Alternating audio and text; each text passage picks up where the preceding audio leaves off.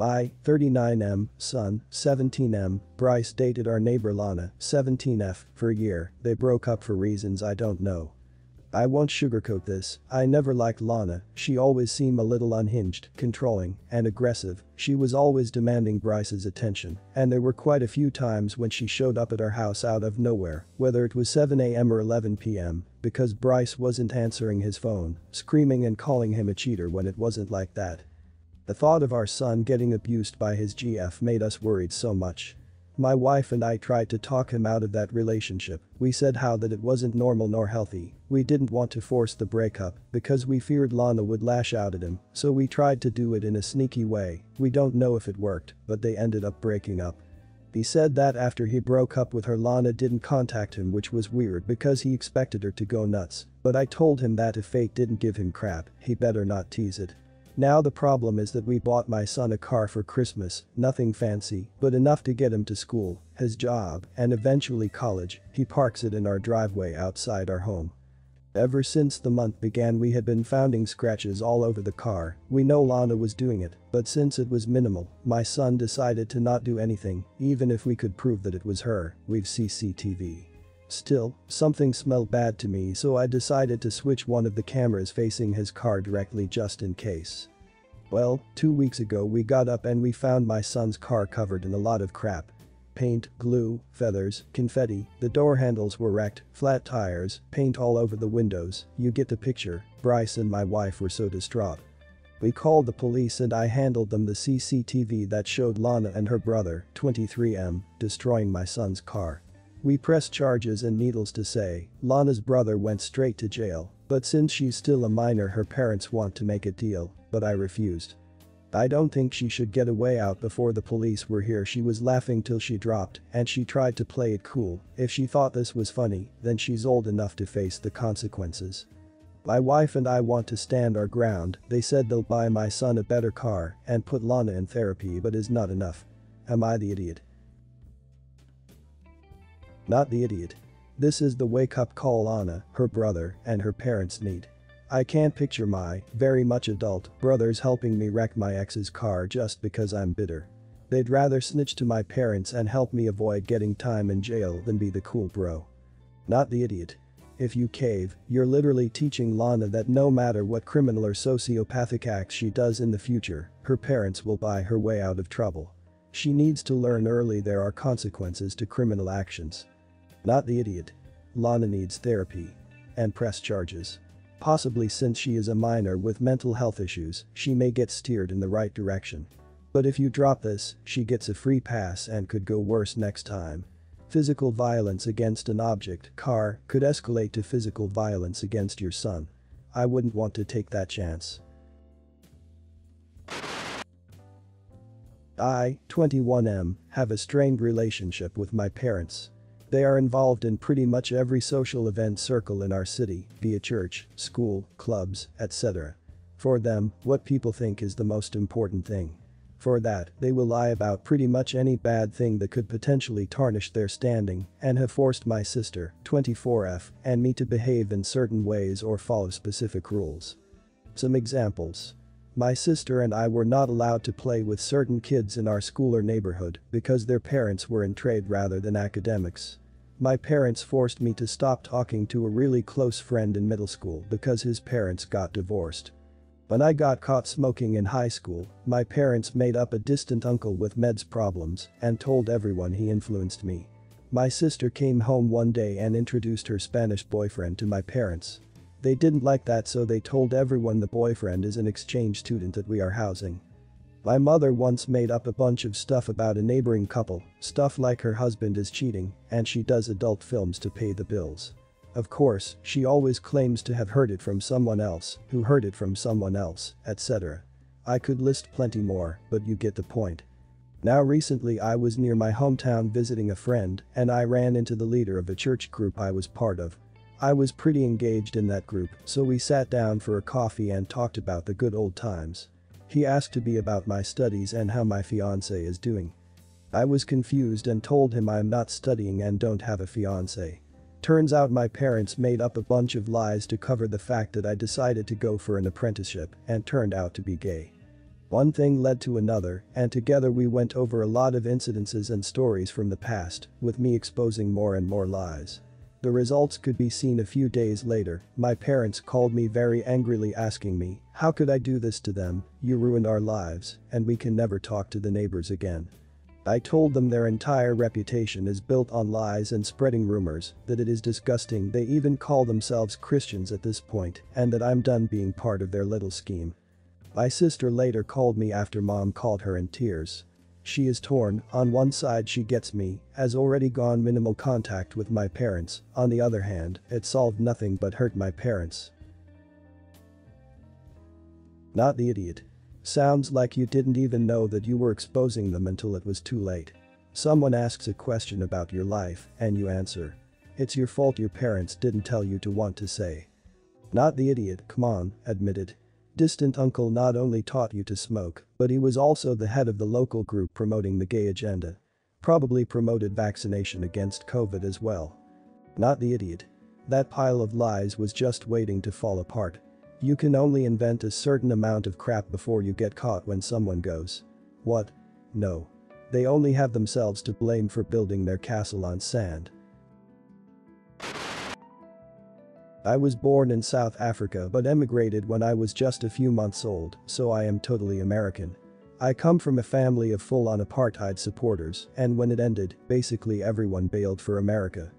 My parents and aunts and uncles eventually were educated and came around, but my grandparents, while being very sweet and loving to me, were true believers in what apartheid stood for. They made a small fortune in South Africa by literally investing and owning businesses in the apartheid era. To be totally fair, they also made a ton of money in the US, but still the money because they were white and well connected in South Africa. My grandmother died recently. She lived pretty lavishly up until the day she died in a very exclusive retirement home in Southern California, so I figured there wouldn't be any money left and maybe I'd get some family heirlooms. My head about popped off when I saw the number me and my cousin will split. It's about $725,000 each. Money that will literally change my life. My parents' business failed, so I wasn't nearly as well off as my cousin. She's also now married, lives in Rancho Santa Fe, Google it if you aren't familiar, and will be just fine without this money. She claims she's going to donate 100% of it to charities in South Africa. She is seriously chiding me that if I plan on keeping it, then I am taking advantage of blood money built on apartheid. I have student loans I could pay off, I could actually have a down payment on a house, I could invest, I know where this money came from, but it could literally mean my life would be better. I understand where it came from, but I also can't possibly imagine giving it away. I have no idea what charities are like in South Africa, and family friends we have that still live there say that corruption has taken over everything from government to charities, and I'm better off just keeping it. I understand my cousin's point, but man is it hard to say goodbye to that much money that will change my life. Am I the idiot? Not the idiot. Your money, your choice. Not the idiot. Tell your cousin that if she cares so much, she can give you $725K, and then you'll donate your inheritance wherever she wants. By the way, she's only doing so well in life because of that blood money. Her lifestyle is only possible because her parents were wealthy and connected, and they were only wealthy and connected because of her awful grandparents. Your parents messed up and it didn't trickle down as much to you as it did to her, but that doesn't make it any less true. Congrats on being able to climb out of debt when so many people in your generation won't be able to. Don't forget how lucky you were, and don't waste the opportunities you have now. Not the idiot. Your cousin is being ridiculous. Does she know for a fact that every cent of that money was made directly off the back of apartheid? No hard work or frugality involved on the part of your grandparents. Unless that money literally comes from running the jail Mandela was in, I wouldn't sweat any misplaced sense of guilt. I'm 27F. I've been taking antidepressants for around 2 years after an event in uni that gave me PTSD. If I don't take them, then I turn into essentially a human gummy bear who can't do anything except mooch around like a miserable sack of potatoes. Yes, I also see a therapist for this as well. Anyway, my flatmate of 18 months left the country to go home before COVID and has now declined to return, so I had to find a new flatmate. The girl that I found seemed nice, a bit weird in the typical hippie vegan way, but didn't give a problem with living with someone who eats bacon, and I was having trouble finding potential flatmates and can't afford the apartment by myself. We agreed to a 6 weeks trial before she would have signed on for a year. Initially, everything seemed fine, but in the third week, I noticed that my antidepressants were occasionally not in the cabinet in the morning when I woke up. I always take them at 8 a.m. before work. Often I would briefly look for them, but have to rush out of the house before I could find them. They would usually be back that evening, or I'd find them in the other bathroom cabinet or in the vanity next to the toilet. I asked her if she was moving them a couple of times, and the first time she said no, and the second she said that she was trying to find her health vitamins and had emptied the cabinets looking for them and must have forgotten to put my antidepressants back. I thought this was weird cause nothing else had moved, but shrugged it off. In the fourth week, I couldn't find them for 3 days, confronted her, and she offered to help search only for her to find them in the kitchen cabinets and blamed it on me taking them into the kitchen. I never do. Beginning of the 5th week I couldn't find them again, and while I was searching the apartment I saw her open bag and looked inside. Yes, I know, I'm the idiot here. Lo and behold, there were my pills. I confronted her that evening, and she said she was trying to wean me off them and that I should stop putting that poison in my body. I told her that it wasn't going to work out and to find somewhere else to live. She threw a hissy fit and packed all her stuff that night and left. To be clear, I did say she had until the end of the trial period to leave. She didn't have to go immediately. Anyways, 4 weeks later I have a new flatmate who seems great, but the girl has been messaging me begging to come back because the friend she's been staying with has kicked her out. Obviously, I have another flatmate now so she can't move back in, but am I the idiot here? Not the idiot. Who the hell messes with someone else's meds? Not the idiot. This was dangerous. You never mess with someone's medication. It doesn't matter what it's for. You just don't do it. You got lucky finding out and kicking her out early. Not the idiot, not even for looking in her bag. You had more than enough reason to. She gaslit you, and literally no one besides you and your doctor have any business deciding what medications you should be on. My 10-year-old kid has been saving his money, birthday, allowance, etc. for months now to get a Nintendo Switch so he can play BOTW. Right now he has $200 saved up. At his current allowance, $10 a week, it will still take him months to be able to afford it.